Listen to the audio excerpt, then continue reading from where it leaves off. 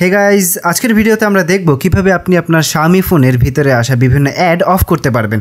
Xiaomi কিছুদিন ধরেই দেখা যাচ্ছে তাদের বিভিন্ন অ্যাপস, যেমন তাদের সেটিংস মেনু কিংবা ফাইল ম্যানেজার কিংবা থিমস অ্যাপ কিংবা প্লে স্টোর কিংবা তাদের MI যে স্টোর আছে কিংবা MIUI ভিডিও অ্যাপ কিংবা বিভিন্ন জায়গায় তারা বিভিন্ন ধরনের অ্যাড দিচ্ছে, যেগুলো নিয়ে আমরা অনেক দুশ্চিন্তে আছি। সো আজকের ভিডিওতে আমরা জানবো কীভাবে আপনারা এই অ্যাডসগুলো ডিসেবল করে দিতে পারবেন, যাতে আপনি ভবিষ্যতে এই ফোনে শুধুমাত্র আপনাকে জ্বালানোর জন্য কোনো রকম অ্যাডস না আসতে পারে। সো অ্যাডস যদি আপনি রিমুভ করতে চান তাহলে থাকুন আমার সাথে এই পুরো ভিডিও জুড়ে। আমি রিয়াদ থাকছি আপনাদের সাথে।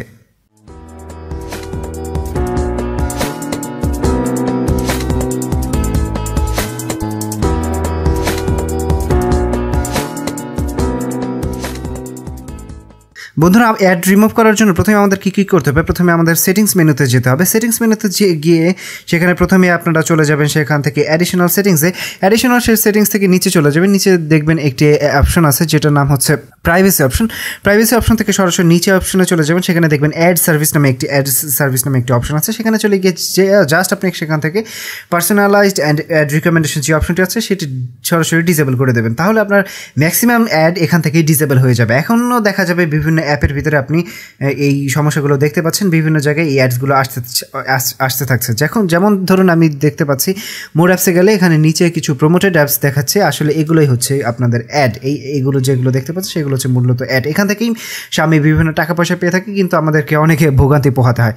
সো যাই হোক, আমরা যদি যে কোনো একটা অ্যাপসের এই অ্যাডস রিমুভ করতে চাই, সাপোজ আমি থিমস অ্যাপসের ইয়াটা রিমুভ করতে চাই, এই জন্য আমাদের চলে যেতে হবে এটার সেটিংসে।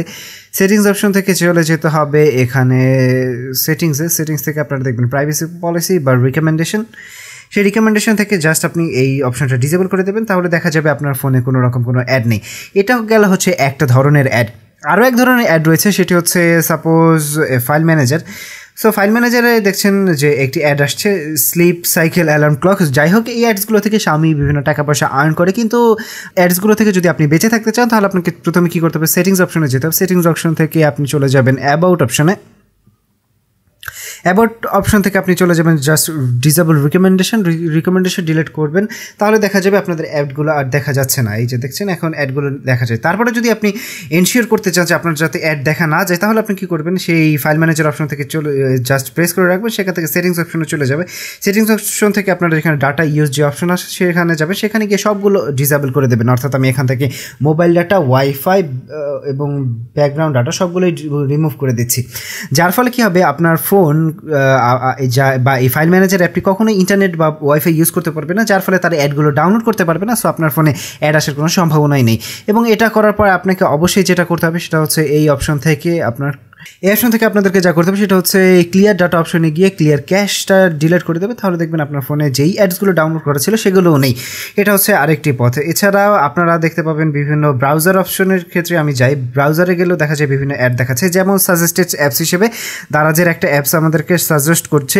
সো এই অ্যাডগুলো যদি আমরা ডিসেবল করতে চাই তাহলে আমাদের কী করতে হবে? সেটিংস অপশনে যেতে হবে। সেটিংস অপশন থেকে সেটিংসে চলে গেলেন। সেটিংস অপশন থেকে আপনাদের অ্যাডভান্স অপশন থেকে এখান থেকে নিচে চলে যাবেন।